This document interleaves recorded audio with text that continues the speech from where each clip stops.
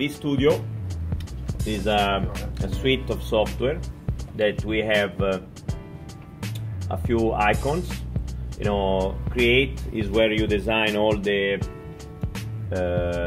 regular design with the templates.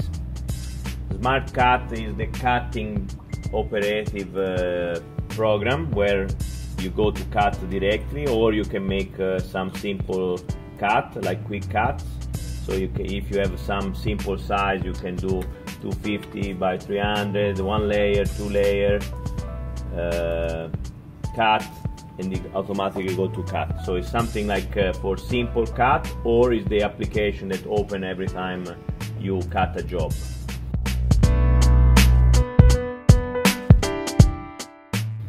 EasyBox is the software where you can import box from other software or our software M3. So you can click here, select some packaging, import a box, and then save or cut wherever. But the box is done in a third-party software. It's just an opening and cutting. So if you want to cut a box, because there is creasing, cutting, so there is different line. Red is for creasing and black is for cutting. You need to go inside the EasyBox software. So for example, if a customer, honestly speaking, only need 3 box size, sometime I give as a gift. If they buy a creasing head, I make 1 box template, 3 or 4 sizes. I save in 5 minutes. I give them the PLT and they can use like now, you know, anytime they want, but always the same size. Yes. So if they have standard frames, they want to photo frames, they want to put in a box, you know, we can give as a gift. If they don't need every day another design or another size. Otherwise, it's better if they buy M3 software so they can make their own design.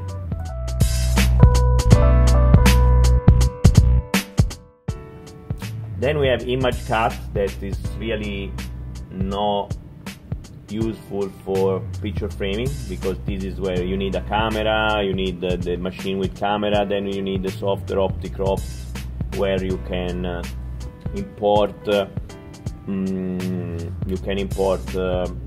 design from you know, printed material with the registration mark. In this software, also if it's not really too useful for the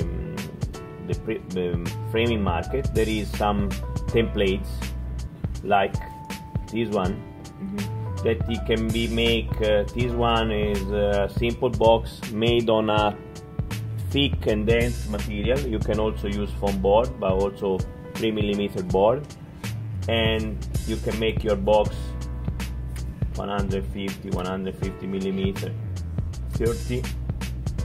Then you can say join, I want 45 degrees. Folding, I want 45 degrees. So you do a 45-degree angle on a 3mm or 8-ply board and you will fold. Yeah.